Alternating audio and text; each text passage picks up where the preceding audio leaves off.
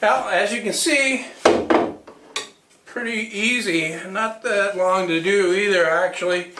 I went and did something else while I was doing this, just to take a break from bending over. But I think all told, maybe 10 minutes to sharpen this blade. This blade is 120 inches long. I think it's 3 teeth per inch. So not a whole lot of teeth. I wouldn't want to try to sharpen one that's got, you know, like 10 or 12 teeth per inch. That would be a bit too tedious, I think. But for a blade like this, perfect. This thing holds it at exactly the right angle, which you can adjust by just loosening these 2 screws and rotating it slightly to match the angle. I set up my fence here, just, you know, tighten it in place to put this right at the middle of the blade. So I push it in up against that, and it guides it square to the blade every time.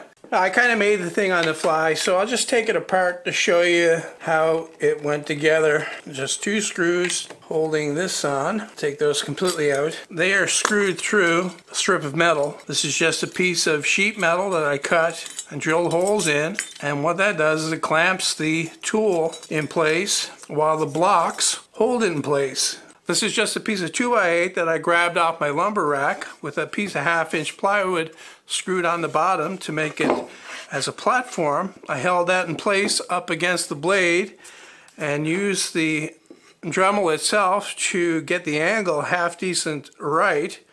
Then I put the blocks in place, and once they are in place, then I could make the final adjustments to get the angle exactly right. So yeah, not a whole lot to it, not really complex and hard to build. I whipped this up really quick, just kind of spur of the moment thing. It occurred to me while I was out here doing something else that this might work, so I gave it a try.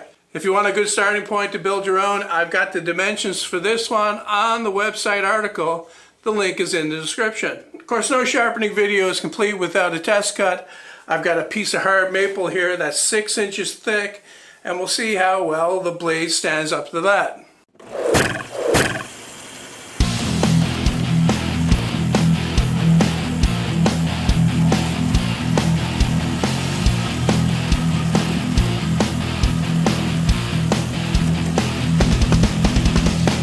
Wow, that was quick.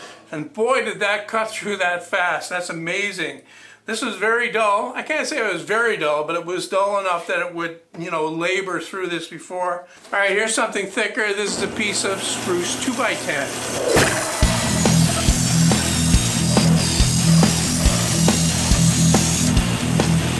I've got to be honest, I don't think that this blade was this sharp when I first got it. It cut through this like it was cutting through butter. A handy little gadget, quick and easy to make just the way I like it.